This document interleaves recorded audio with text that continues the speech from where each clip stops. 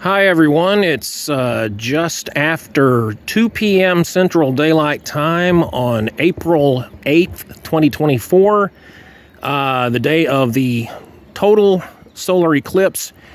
I am here in Pegram, Tennessee, just west of Nashville. We are minutes from, I think, 95% coverage. We do not have totality here. But it wasn't my mission to show you the eclipse anyway. It's cloudy here, but I'm sure that 10,000 other people can show you the eclipse. My mission here is to show you that indeed it does not get totally dark or anywhere even close to that in an eclipse. Add in the cloud cover that we have, and well, it should be darker than on a sunny day, but it's certainly not as dark as it would be at, say, 3 o'clock in the morning or anything like that. So if anyone ever tells you that it gets like nighttime dark during a total solar eclipse, you can show them this video and tell them that they're wrong. I'm gonna walk here just a little bit and we're gonna see that my next door neighbor's street light, I'm trying not to show anything here, you see it there? It still has not come on yet. We're in supposedly 95% totality. It's a minute or two after 2, but yet the street light hasn't even come on yet. This is, you know, it is highly unusual for it to be this dark during midday, but to me it looks like it does about, say, 7:30 in the evening in the spring or summertime. Or when it's getting ready to rain.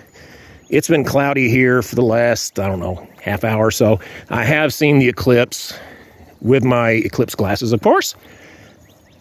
But we're socked in with clouds right now, so even if I wanted to, I couldn't show you the eclipse. But again, 10,000 other people can do that for you. I'm not sure how much longer I should stay with this, but again, we're near totality, 95%-ish. It's a couple minutes after 2. And we do not have anywhere near total darkness. You can see my storage building and all the trees in the backyard. So here at the House of Harmon, it did not get anywhere near total darkness. But I'm going to stay with this for a couple more minutes. And we'll see. I'll go back and check the neighbor's street light to see if it has come on yet. If I were expecting total darkness from an eclipse, a total eclipse, I would be highly disappointed right now. Okay.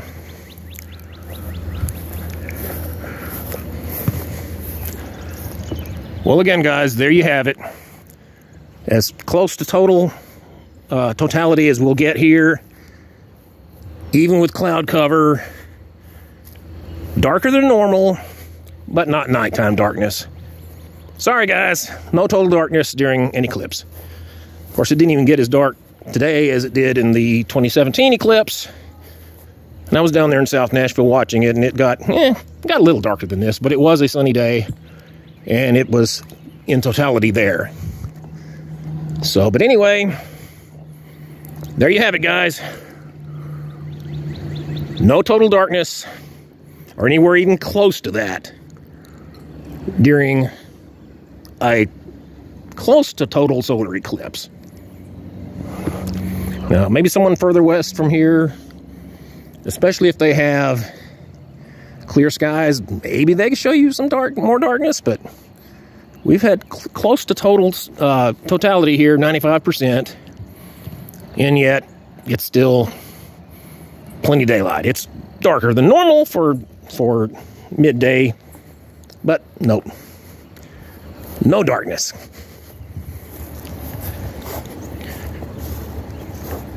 Now I've been filming for about 4.5 minutes. It's probably pretty close to totality, or as close as we're going to get to it here. Neighbor's street light still hasn't come on yet. By the way, I'm looking northeast for the neighbor's street light. Most of the rest of this, I'm looking generally to the south or southwest. Our backyard faces southwest. And there's the beautiful Harpeth River down there. But we got near totality, but not anywhere total darkness. It looks sort of like an overcast day, like it's getting ready to rain. And that's it. So there you go, guys. Nothing anywhere close to darkness, nothing close to total darkness in a total solar eclipse, or even close to it.